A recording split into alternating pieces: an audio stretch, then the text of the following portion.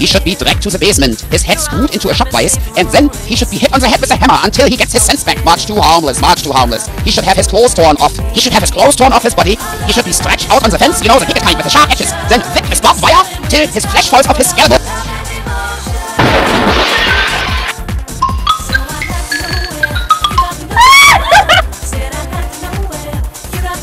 He should have his balls nailed to the kitchen table. Much too harmless. I would shove those long shish kebab sticks in his ears, pull out his tongue, bang his head on the pavement, and then he'd have to lick up the entire street until he suffocates from his own vomit. Everything okay with you boys? What, pussy? You got that mixed up with the one with the topless meter made in the Berlin Wall.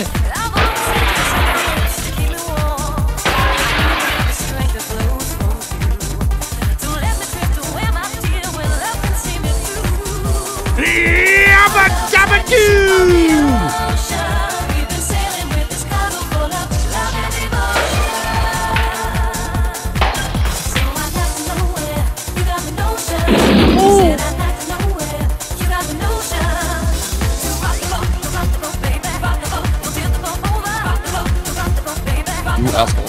One of these days, I'll run my lawnmower over your fuckface, and then I will tear up your ass with my head clippers. Better believe it, you son of a bitch! I'm talking about the one where all the bellboys in a luxury hotel work with just a bow tie around their neck. Nobody cares about the stupid clock anyway. It's all about the titties and the peggers. Or was it a dildo? Maybe it was neither. Maybe it was a dick.